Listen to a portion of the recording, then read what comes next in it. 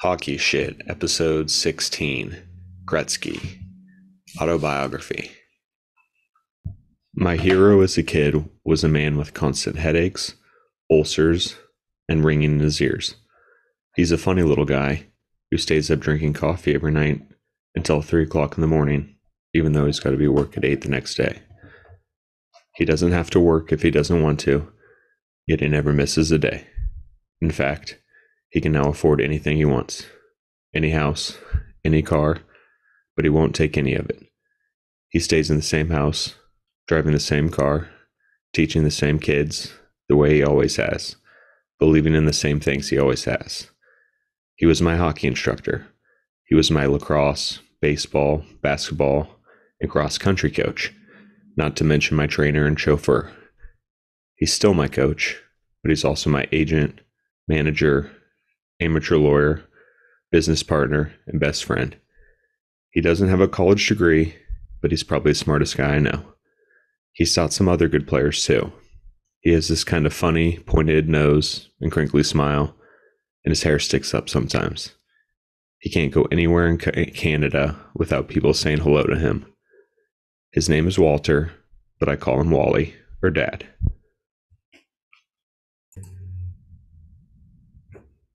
I'm crazy about his wife, Phyllis, too.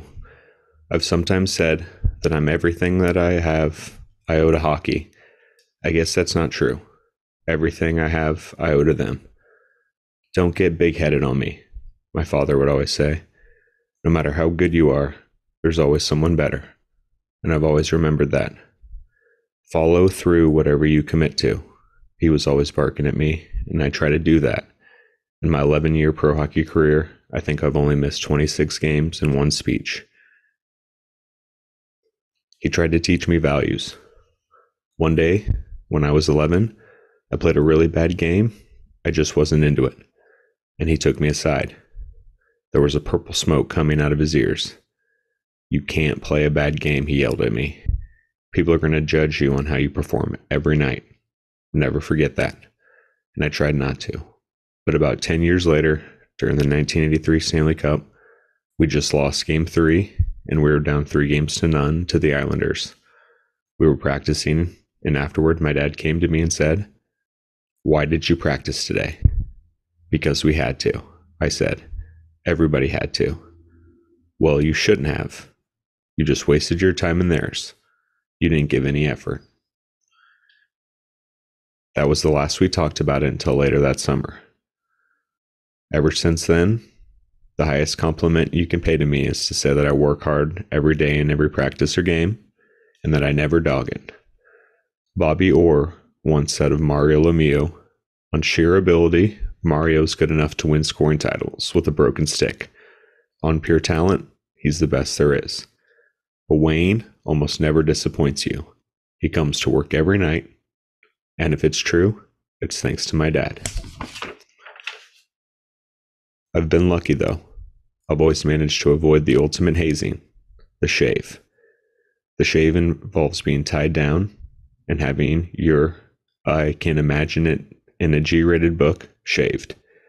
Actually, you didn't even have to be a player to have this done to you. One time, ace and cowboy Bill Flett even managed to nail a sports writer. That was the end of it, until next night. About 30 minutes before game time, we suddenly heard the giant motor revving outside the door. In stomped Rimmer, looking like Freddy Krueger with a chainsaw, going full boil. He marched over to our sticks and cut them all in half. About 60 of them. It became known as the Edmonton Chainsaw Massacre. Kevin and Mess became my two best friends in the world. The first time I saw Mess skate, I thought, my God, how did they get this guy with the 48th pick? Moose, as everybody called him, is just totally free spirit. He is also the ultimate competitor. One time, Jamie McCune of Calgary cheap shotted him. Mess didn't forget. He waited until the next period at his first chance and steamrolled him. Just flattened him like a pancake. And before McCune was even down on the ice, Mess was on him. Mess broke his jaw and that put McCoon out for a month. That's the kind of competitor Mess was. He was a Slats kind of guy. Slats' favorite player. With Slats' kind of fire, but 100 times the talent Slats had as a player. Mess is the monster on the ice, but off it, he's a softie. He's the most generous guy I know. He'd not only give you the shirt off his back, but his shoes, his car, his house. Mess's dad played pro hockey with the Portland Buckaroos, and Mess was a stick boy for a while. I can just see this little 7-year-old yelling, "Come on, guys, let's get it done." The killer thing was, I had an easy shot in the last few seconds. I'd beaten everybody, deked out the goalie, an absolute no-brainer. Both could have flipped it in, but instead, airmailed it high over the glass. My dad always told me, put the puck upstairs, but that thing was in the Addy. Turns out that goal would have given me the scoring title. It came down to the last game of the night. I'd finished my season. Winning or tying 9 of our last 10 games, we'd clinch a last playoff spot, and we'd all went out to celebrate.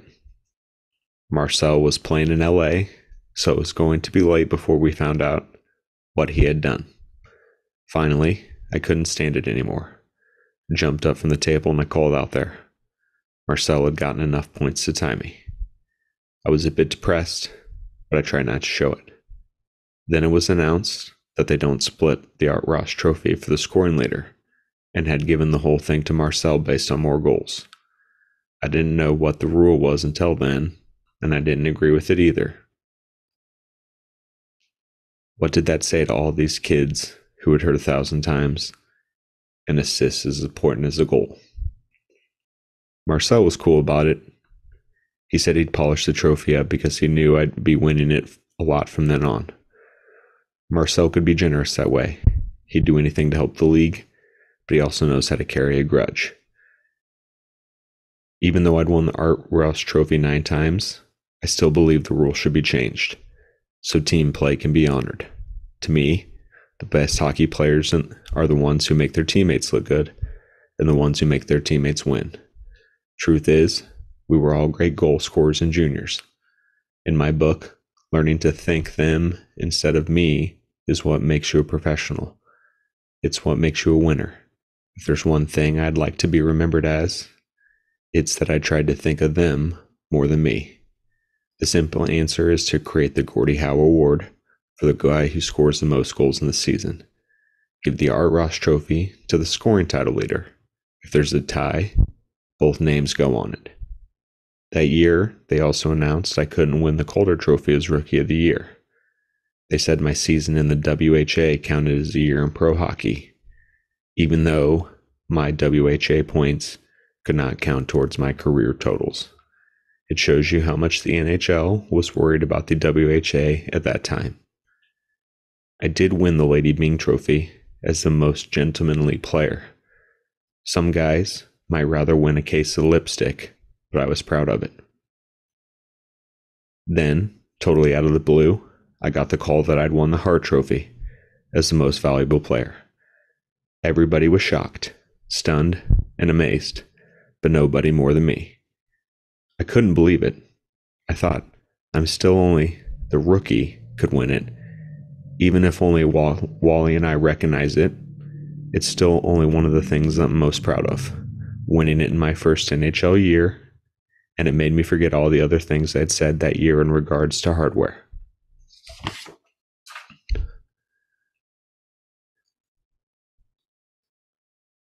But this captaincy business was tricky. Up to that point, the Oilers had for some reason or another traded away every captain they had had while he was still wearing the C. Even one, Ron Chipperfield, was sent to Quebec on the NHL trade deadline while he was away from the team visiting his terminally ill mother. That one shocked us all, but it was also the ultimate wake-up call. With Glenn Sather, the team always came first. That's why, when Foji presented me with the C, I thought twice about whether I wanted it. These days, the Oilers captain is Mess, and Mess will never be traded. If they're ever going to preach any loyalty to the Oilers club, Mark has to be the guy they keep forever and then retire his sweater. I think Sather would quit before he traded Mess. Of course, I'd been famously wrong before. I wasn't your typical captain. I was real quiet. Never would say anything too bad to anybody. Mess just shoots from the hip. He comes into the locker room and says, "Man, you've been brutal tonight. Get going." And whoever it is, gets going. He wasn't afraid to kick a guy in the butt to get him going. I couldn't do that, so I tried to lead by example. Practice harder than everybody, play harder. I made it a point to take in every new kid for a couple of days until he got himself an apartment and a car. Slats taught me that. The problem was, my shoulder was killing me. It got pinched against the boards early in the season when Dave Taylor hit me from behind. Now, it was starting to ache. I wanted to rest it, but I couldn't. No matter how much the shoulder hurt, the streak kept going. 35 games, 40. It sort of had a life of its own. By the second period of game 41 in Minnesota, I had 4 goals, 4 assists, 8 points. But I was so exhausted, I spent the entire intermission on the trainer's table. I couldn't move. And I was gassed. I had absolutely nothing left. I went on the ice for the last period. I could barely hold my stick. Just then, Murray retrieved the puck in the neutral ice and tried to flip it past me to his defenseman, Doug Wilson. I managed to bat it with my stick. It bounced high, so I reached up and slapped it to the ice with my left glove, using my body to keep Murray away. With Murray draped all over me, I got over the blue line and slapped it into the open net with 1 second left. Not that I was worried or anything.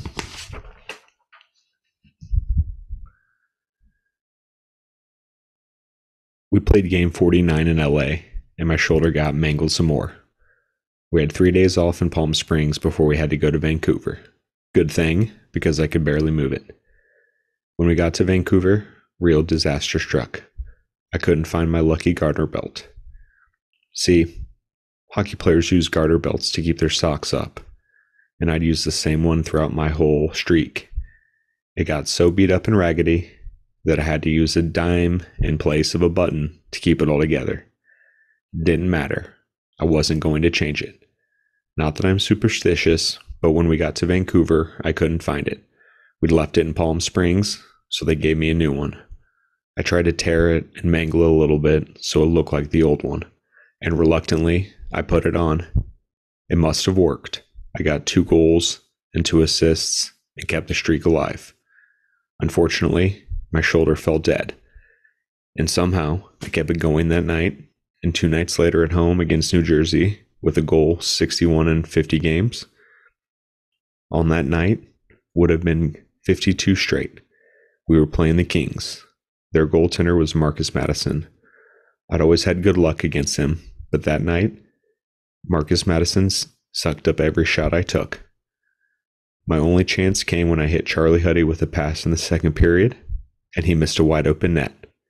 Charlie felt sick about it, but hey, I've missed many wide open nets and missed them by 2 parked cars. Actually, I felt like thanking Charlie. The streak was over. I'd gotten 61 goals and 92 assists for 153 points in 51 games. Exactly 3 points a game. And I was relieved. I could finally rest. I sat out the next 6 games. Unfortunately, Yari Curry sat them out, and we lost 5 straight. That was also the year I made a few thousand enemies in New Jersey. We beat the Devils 13-4 one night, and I felt so bad for their 2 goalies, Chico Resch and Ron Lowe.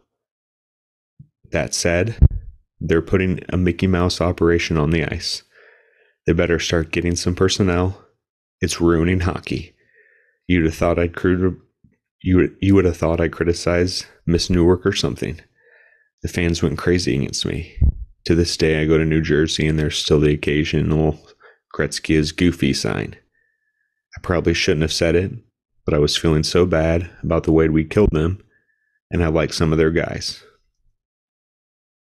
That flight home was quiet. They gave us the Campbell Cup for winning the conference championship, and everybody looked at it once and put it down. It's sort of an unwritten rule that the team not to give that thing a second look. The only trophy we cared about was a lot bigger.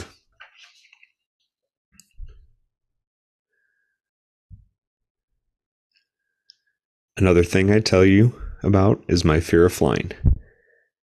Just count how many times I've been on a jet while it's taking off for landing, and that's about how many times I've wished I'd taken up another profession. It didn't get any better when I joined the Oilers. My first mistake was sitting next to our play-by-play announcer, Rod Phillips. He was a worse flyer than I was. Just before takeoff, he'd start rubbing the seat, and his knuckles would get all white. It got so bad that one time, flying in from Quebec City, they had to physically lie on me to calm me down. I was shivering so much, they had to put a blanket on me. Yet I was sweating so much, I ruined my clothes. I was speaking at a banquet that night, so we had to borrow clothes once we got there. When I got up to the podium, I looked like I was homeless. In those days, I would do anything not to fly. Sometimes, when I was in Edmonton and we played in Calgary, Mike and I would drive the 3 hours to Calgary instead. I always worried about his car breaking down. I kept seeing the headline, Gretzky hitchhiked to Game 5, credits plumber in 57 Chevy. I tried everything to beat my fear of flying. I even tried a hypnotherapist. We met him at 7 a.m. We went to his back door. We didn't need any more publicity about this thing than we were already getting. Everybody said this guy was a very good. Mike Barnett came with me, and the guy sat me down in a chair. He had me stare at this diamond ring for a long time as he talked. Pretty soon, the diamond ring started spinning, just like the movies. I don't remember a thing after that. Then the guy began asking me about my past history of flying. Turns out, I had all these stored up incidents that I had blocked out of my memory. He told me, from then on, I should sit with my hands on my knees on the plane, look at the ring, and think about how comfortable I was. It sounded great, but it only worked for about a month, and then I was as bad as ever. I took mind control classes. Up till then, they wanted us to walk over hot coals. Nope. Finally, on one flight, a pilot snuck up to me in the cockpit to show me all the buttons and gears and exactly how it all works. For some reason, that really helped.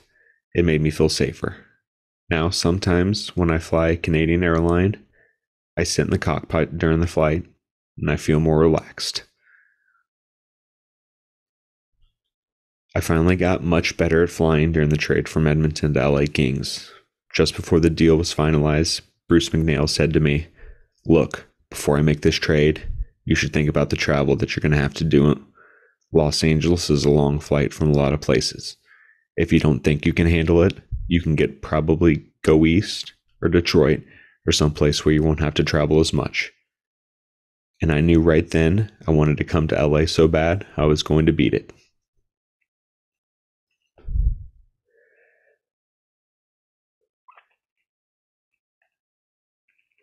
Now, if you see me on the plane, I won't look scared out of my mind, but I was different than you might think. In fact, the first thing you'll say is, "You're so small." I don't look much like a pro athlete. I'm 5'11", 165 or 170. I look more like the guy who bags your groceries at the local supermarket. Some guys think you've got to be 6'3", 250 to play professional sports. It's not so true of hockey, but even so, I've always wished I was bigger. I've always wished I looked a little bit rougher on the ice, like Rocket Richard, with all those black eyes staring a hole in your chest. My face is kind of narrow, so it makes my helmet look 2 sizes too big. I don't have a big old sequoia arms like Gordie Howe. Mine look more like toothpicks. I'm skinny. Somebody once told me I could fit in a McDonald's straw. I can't skate at the speed of sound like Paul Coffey. I don't have the slap shot of death like Bobby Hole. I don't click in my teeth in the morning and go bang in the corners. The way I see it, the corners are for bust ups and stamps.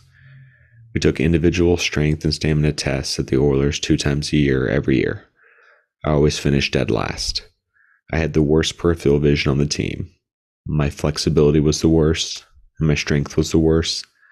I only bench pressed 140. Because I don't look too mean, people are always trying to figure out how in the world I've done so well. Some scientists even theorize that my motor neurons fire faster than most people's, and we all know how painful that can be. Therefore, I'm 1 fraction of a second ahead of everybody else on the ice. Some say I have a sixth sense. People are always telling me, you must have eyes in the back of the head. You just seem to be 2 seconds ahead of everybody on the ice. Baloney. I've just learned to guess what's going to happen next. It's anticipation. It's not God-given. It's Wally-given. He used to stand at the blue line and say to me, watch. This is how everybody does it. Then he'd shoot a puck in along the boards to the corners and go chasing after it. Then he'd come back and say, now, this is how the smart player does it.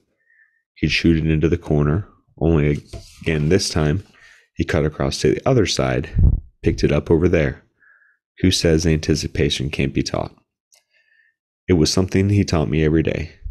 On the way to hockey games, the Blue Goose, he'd quiz me. Where's the last place a guy looks before he passes? The guy he's passing to. Which means, get over there and intercept it. Where do you skate? To the puck is going, not where it's been. If you get cut off, what are you going to do? Peel. Which way? Away from the guy, not towards him. And on for miles. I had them all memorized. My dad taught me a million things, like to practice stick handling in the summer with a tennis ball. Even as a pro, I still do it. Using a tennis ball is how I learned to bat pucks out of the air so well, and because I can swat pucks out of the air, it's easier to hit me with a long pass. And yes, a long pass gets you a lot of breakaway goals. In practice, I try weird things. Guys will say, you're never going to do that in a game. True, but once in a while, some things work. I learned to bounce passes off the side of the net in practice. A defenseman could be between me and my teammate, and I learned you can still get it to him by bouncing it off the side of the net. I practice it so much, I can now do it from any direction. Why not? It's illegal. It's the same with the sideboards. People say there's only 6 men on the ice, but really, if you use the angle of deflection off the boards, there's 7. If you could count the net, that's 8. From the opening face-off, I always figure we had him 8 on 6. The craziest thing I ever tried was against St. Louis, goaltender Mike Lute. I was stuck behind the net. There were 2 defensemen on either side of me, yet they weren't coming to get me. All I could do was flip the puck over the net, off Lute's back, and into the goal. Boy, was Lute surprised. I kind of felt bad about it, but it was either that or stand back there until the ice melted. That same night, I scored not once, but twice off the face-off. It's still the only 2 times as a pro I've ever done it.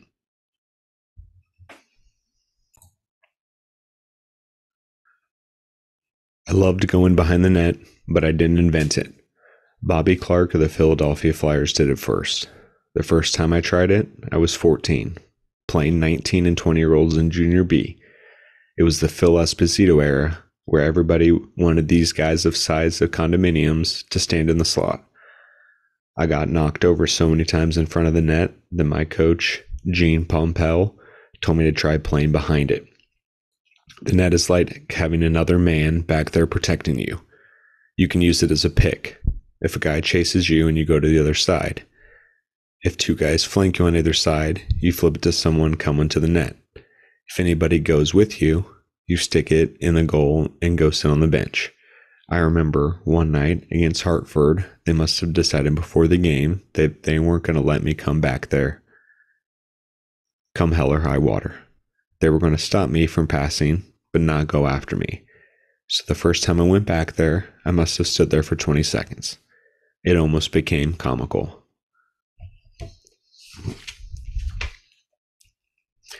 I get a kick out of people who ask me if I have a favorite spot where I like to be the goalie. Paul Coffey, when he was with the Oilers, used to tell me about that.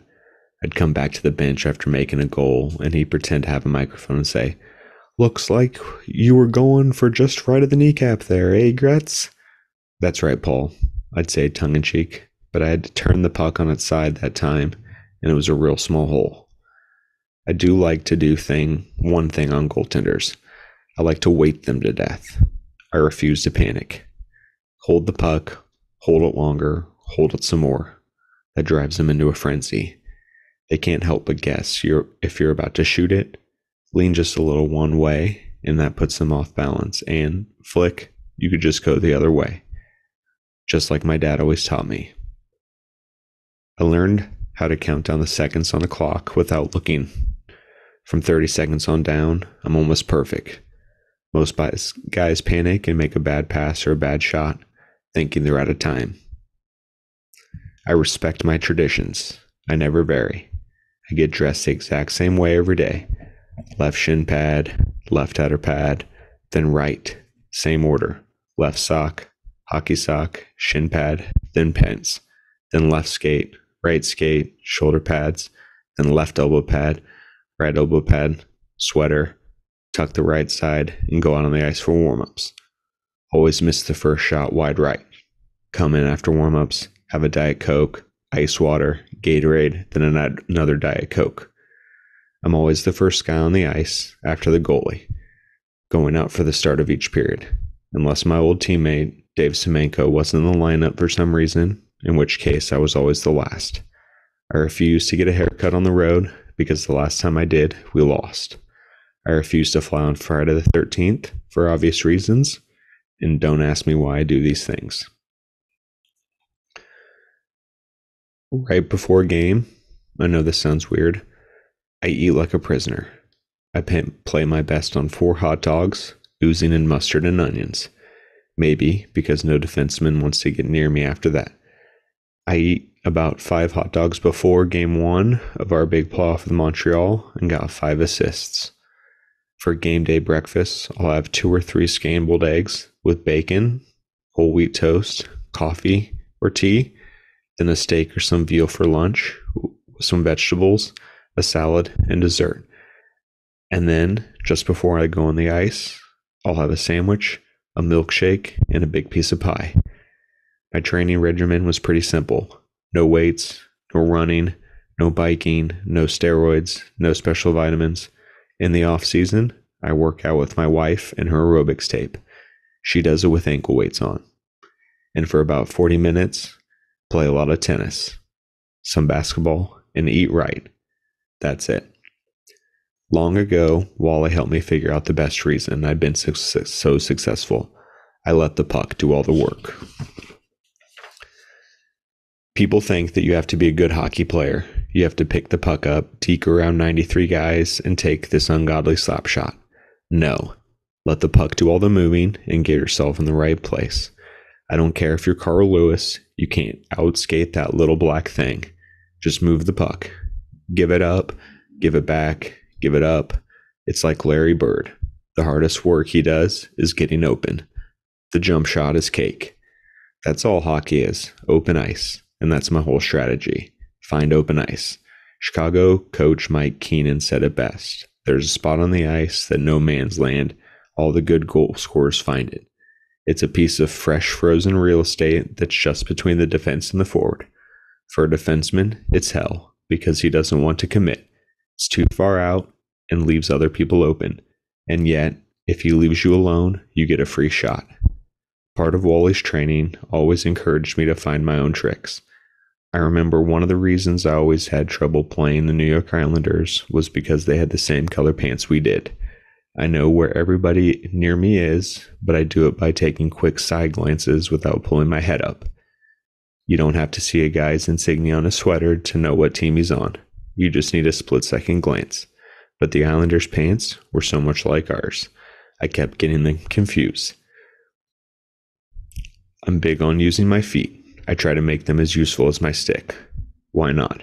Everybody's watching your stick, and you can kind of skate past the puck like you've missed it and reach back with your feet.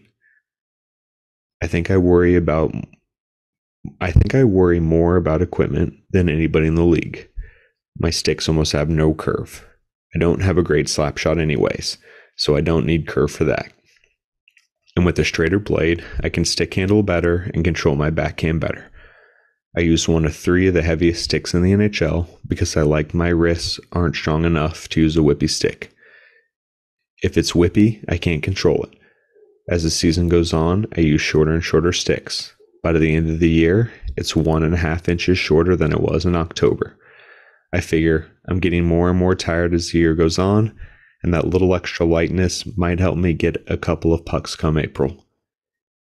I baby my sticks. I tape them all myself, and that's a lot of sticks. The night I broke Gordy's points record, I used 14 sticks. My blade is as wide as it possibly can be. I don't ever want to be one of those guys who is always saying, "Dang, the puck just bounced over my stick." Why let it happen? It's like the big tennis racket. Why would you play the small one when the big ones are legal? I also never understood why guys would use white tape on their blade instead of black. The black is softer and thicker, which cushions the puck. The only advantage of white tape is that it's a little less sticky. But all you have to do is powder the black tape and you'll get rid of the stickiness. But you can hope to develop any stick handling abilities. You have to be smart enough with your stick. You can blindfold me and hand me a stick that's 1/4 of an ounce off, and I can tell you it's not my stick.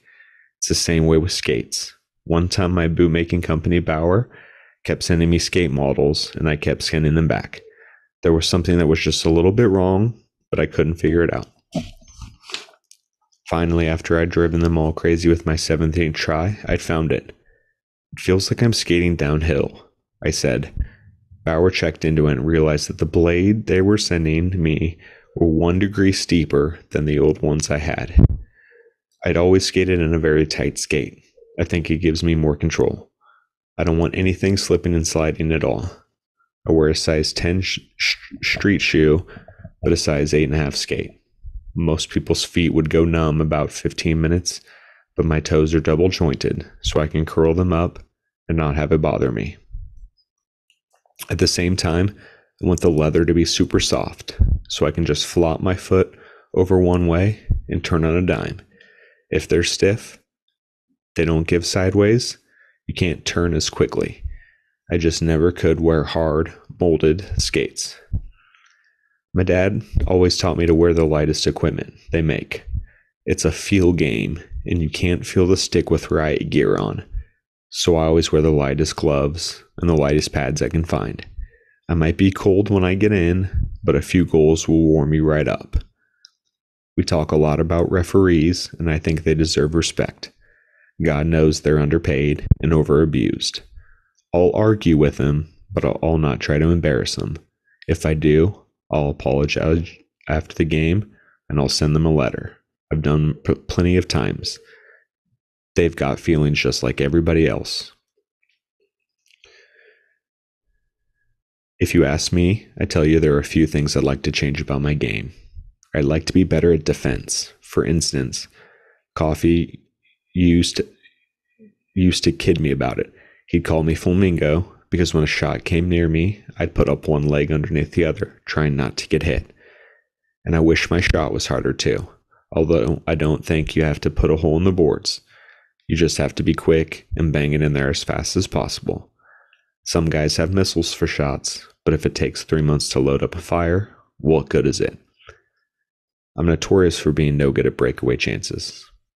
I don't know what happens except that maybe I think too much. There are days when I can't beat anybody on a breakaway. One time at a charity event, they had me going against a priest. Our trainer Sparky said to me, "You know, Gretz, you don't have a chance. If you score, you'll spend 10 years in purgatory." The priest shut me down. They then had me go up against George Flimpton, the author, and he stopped me too. I wish I didn't swear so much on the ice. I don't do it a lot, but I get out there, and in the heat of the battle, I lose it and turn the air a little blue. The bad part is that my mom can read lips on TV. In fact, a lot of people, I've found out, can read lips on TV. To any kids out there who have heard me, I apologize. I hope it's not a part of my game you'll emulate. Something that's always hacked me off is this lie that there's some unwritten commandment that nobody in the league will hit me.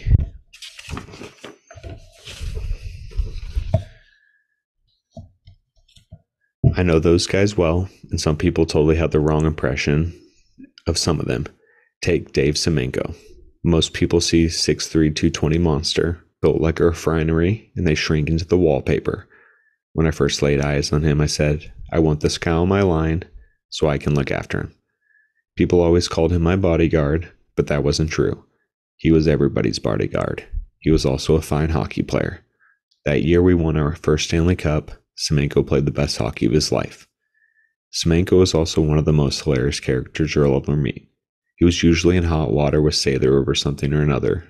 I remember one time he'd been out at a bar doing those 12-ounce curls he was so fond of, and he got in about a half hour after curfew. He sneaked through the back door, took the employee's elevator to his floor, and figured he had it made. But when he walked into his room and turned on the lights, there was Slats, sitting in a chair. And did you have a good night? Sather asked him. It turned out to be a $500 question.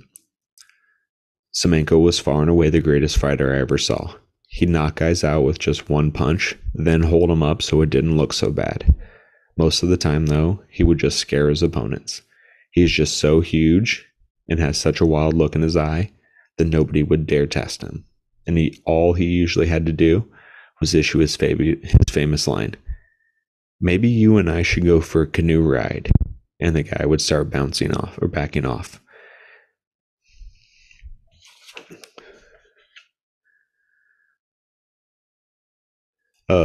Wayne, I'd forgot to tell you about the house if I were you.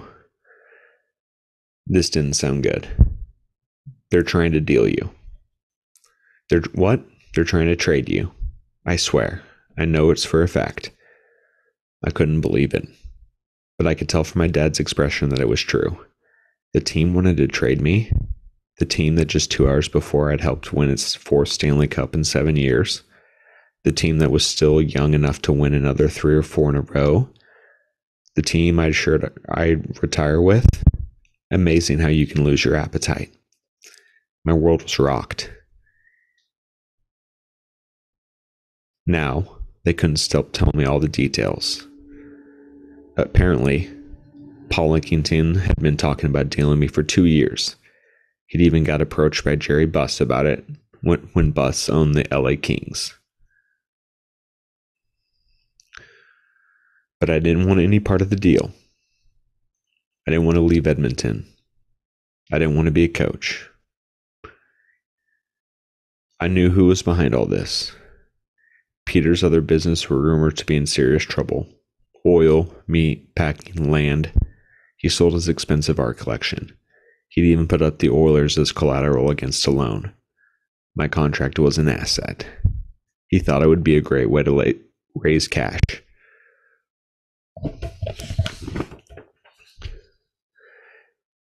Anyways, when I was flying back to Los Angeles with Bruce for the press conference in Edmonton, all these memories were going through my mind.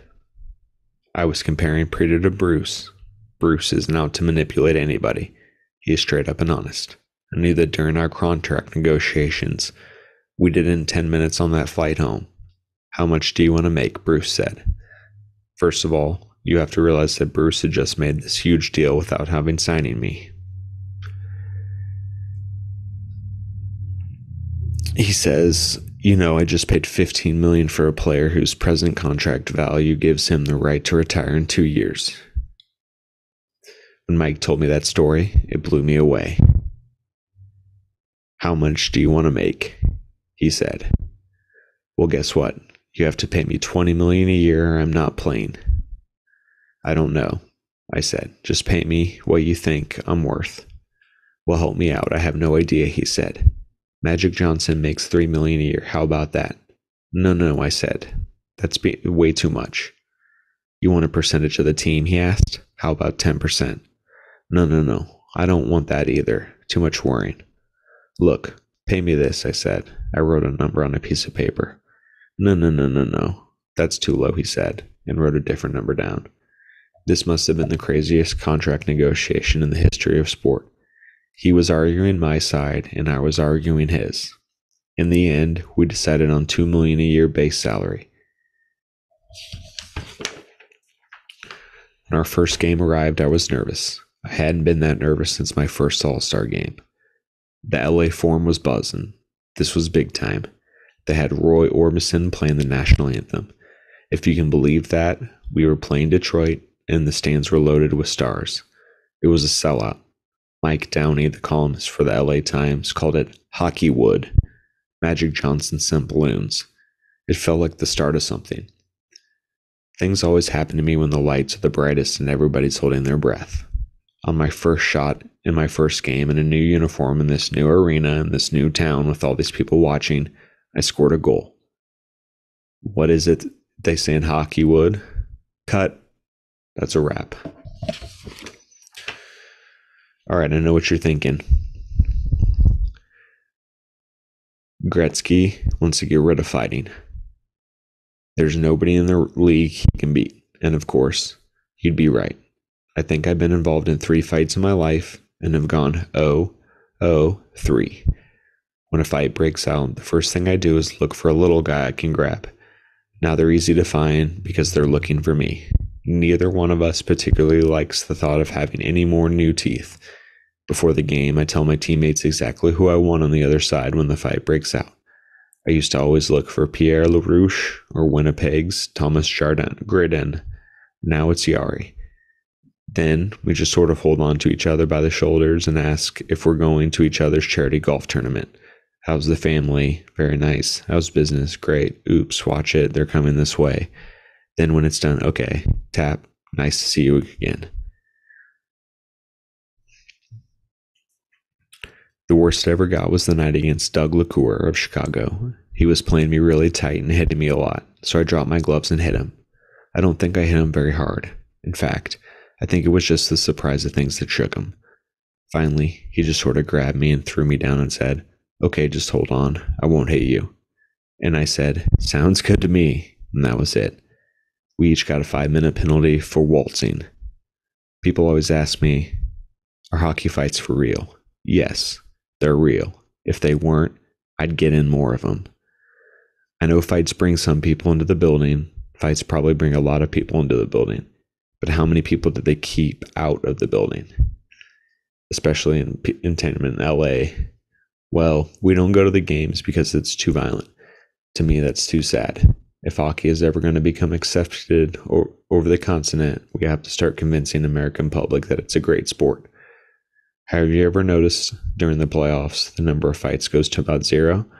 That's when our best hockey is played, and if that isn't proof we don't need fighting, I don't know what is. But in the archaic world of the NHL, fighting rolls on. The depressing thing is, as much as I talked about it, I've made absolute 0 progress on it. Every time I bring it up to the league, they point out to these studies about how many people want fighting. So here's my plan. 1, end the fighting. Make it illegal, period. If you fight, you're out of the game. 2, expand. The NHL is going into places like San Francisco Arena next year. Great.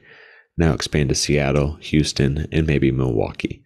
3, rename the conferences. It's patriarchal to call them the Wales Conference and the Campbell Conference, and it doesn't help much to have the Adams, Norris, Smythe, and Patrick divisions.